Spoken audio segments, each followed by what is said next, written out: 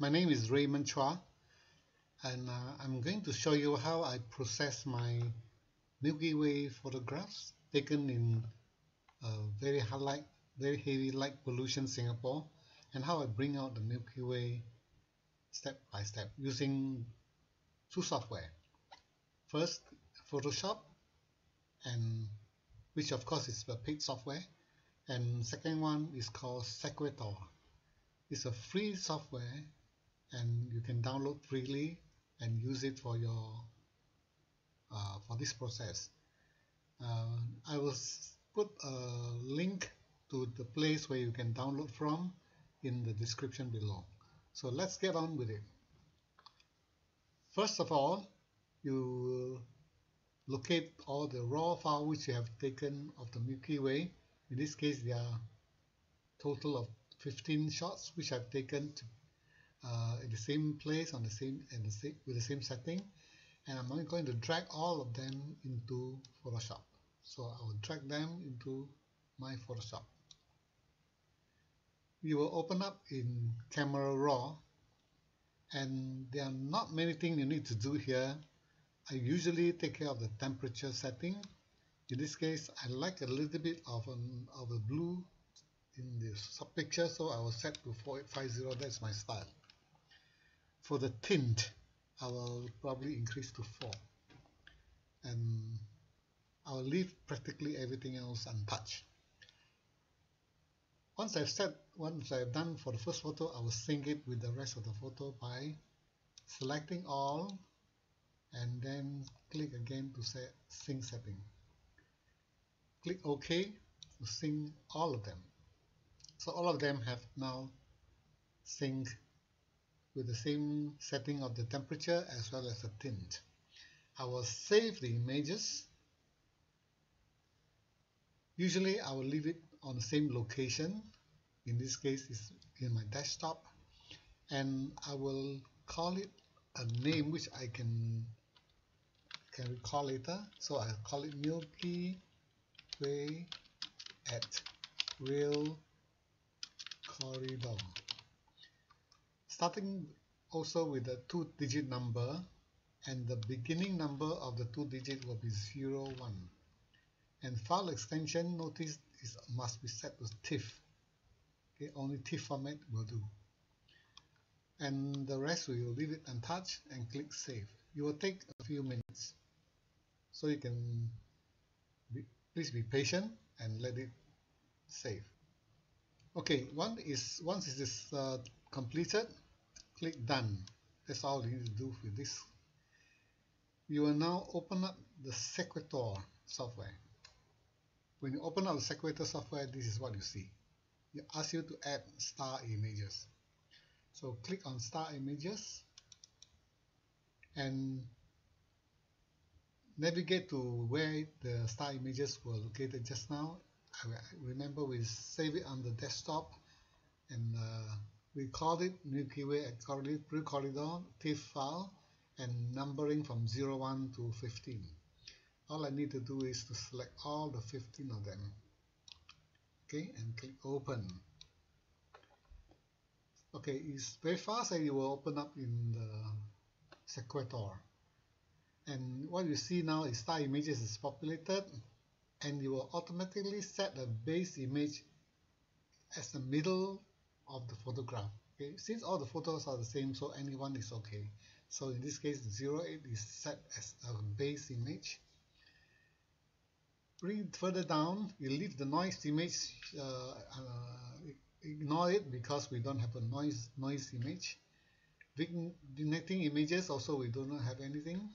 But output, you must click Put, and this is where you're asking you where you're going to save the output to finally. We can save it together with the TIFF file, no issue, and I'll just call it a meaningful name here. So we just say Milky Way stack. Okay, something meaningful to you, and click Save.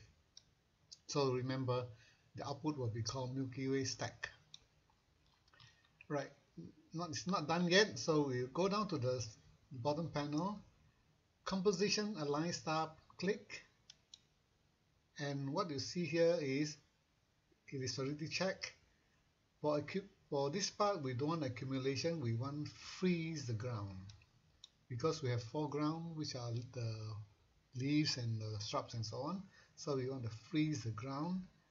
Okay, and selective, keep it checked, is fine. Then next part is very important. Under align style, you have the sky region. So click. You don't want the full area, but we want a mask, which will mask out the sky. We want to freeze only the foreground, the trees and so on, but the stars are frozen.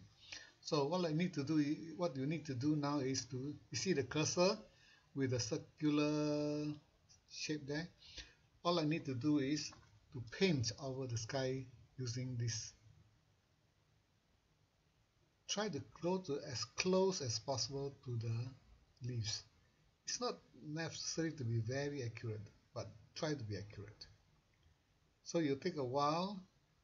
If you have all the patience in the world, please do it slowly. Okay, if you accidentally painted over the leaves, for example, like that, and which you think is not right, just use your mouse, right click on the mouse, and then paint over again. You will paint over that part which you think you have over covered just now. Okay, I won't go into very detail on this, so let's leave it as it is. I probably leave a bit of a gap here and there, but it doesn't matter.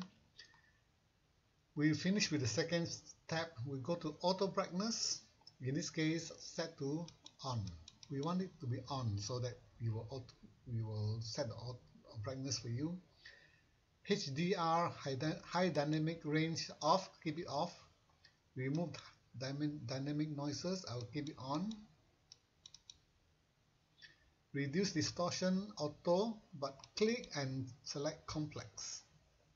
Okay, set the complex for ultra wide angle lenses instead of tele lenses. Reduce light pollution, yeah, we want to definitely try to reduce that, so keep it on, keep it uneven. Enhance starlight, obviously on.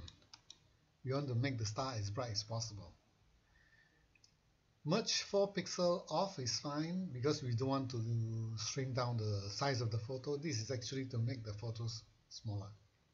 Time lapse is not a time lapse. Color space, we'll leave it as such. Okay, so this all you need to do for the setting. Click OK. You will take a while again, so be patient.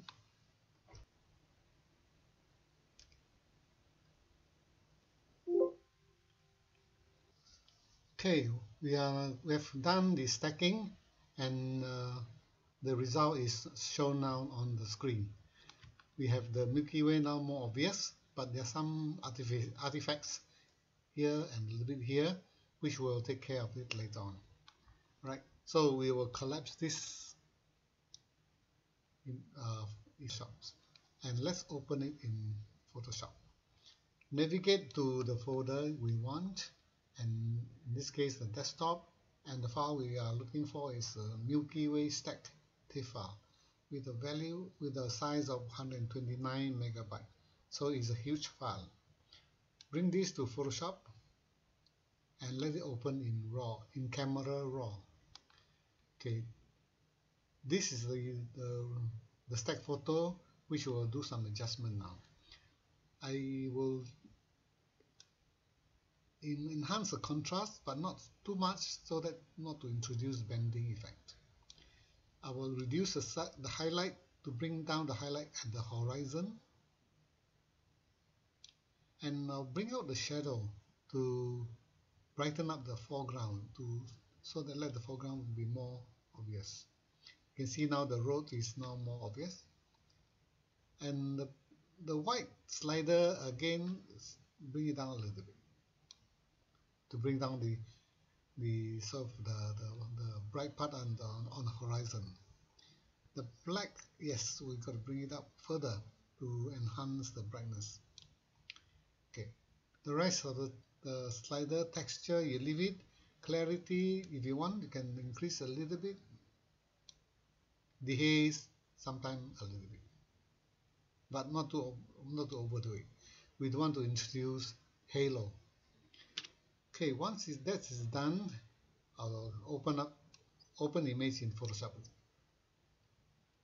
Okay, this is after the adjustment in Camera Raw, and we're going to do something about this part, and also to enhance the contrast of at the center of the Milky Way. All I need to do is to duplicate this layer by Ctrl J. Ctrl J is to duplicate the background so that you have a layer 1, and we work on the layer 1. Go down to the layer panel, and you can see this icon. Click and select curves. Now the curve is well, we ought to do some targeted adjustment on the curve now.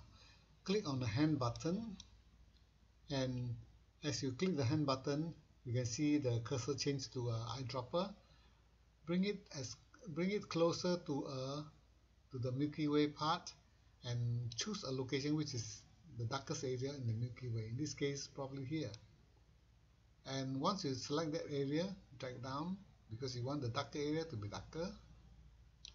And then the brighter area of the Milky Way, which is roughly here, click and then drag up. So you are trying to enhance the Milky Way. Okay, the Milky Way is now enhanced, but the rest of the photo is also affected, which we will take care of afterward. So you can see the curve is now slightly of an S shape. Go back to layers. You can see there's a white mask automatically created. We want to invert this white mask by Ctrl I. And using the brush tool, using the brush tool and selecting a hardness which is 0 and an opacity about 30%, and just slightly dab on the Milky Way. Dab. Okay, in this case you are dabbing only a little bit here and there on the Milky Way. If you think the effect is too much, reduce the opacity to smaller first. Okay, now since you have done something on the center part of the Milky Way, the rest of the image must also be adjusted a little bit so that to make the transition less obvious. So I would like to change the opacity to 15% or thereabout, and using the same brush, we're going to brush the rest of the image now, the part which we haven't touched just now. This part is actually to smooth out the transition between the thing adjusted at the Milky Way and the rest of the sky. You can take your time to slowly do this, but for the sake of this tutorial, I'm just going to leave it as is. Okay, once you have done that and you're happy with the result, let's say we will merge down the two layers so that it becomes the curve adjustment layer is now permanent. And what I want to do is to take care of this artifacts here and take care of the artifacts here. So we try two methods. First method, you use spot healing brush. Make the brush as big as the artifacts and sort of click on it. You can see it's gone. For this case, I'm not sure whether it will work, but let's try. We'll make the size of the brush as big as the artifacts and then click on it. Well, it's not doing a very good job, but it's still leaving a little bit of artifacts here. Don't worry, we'll go back to the second step, which is patch 2. And in patch 2, you will highlight the area you want to adjust and drag it just further up only. And Ctrl D to take a look. The effect is still there. Do one more time. You may have to do a bit of a few more adjustment. Okay. Well, the thing is still there. Let's go back to spot healing brush and make the size now smaller, and let's see this time better. Okay, it's not as obvious, but yeah, you know what I mean. You can take your time and slowly make the spot go away. And that's roughly the workflow I will take.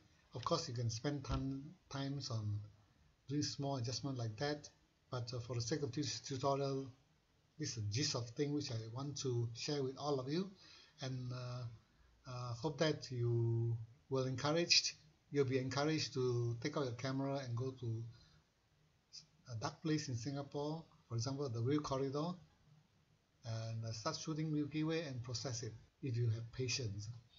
So thank you very much for watching, and if you have any questions, do put down in the comment. I'll try to respond to that as soon as possible. Okay, thank you and goodbye.